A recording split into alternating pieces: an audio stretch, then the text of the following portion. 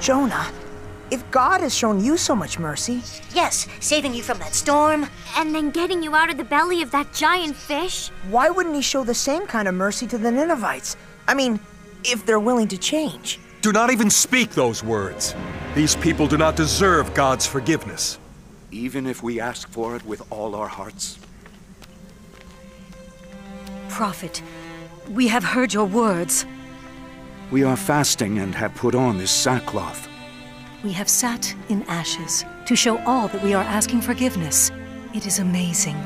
Your words have been heard by all of Nineveh, from the greatest to the least of us.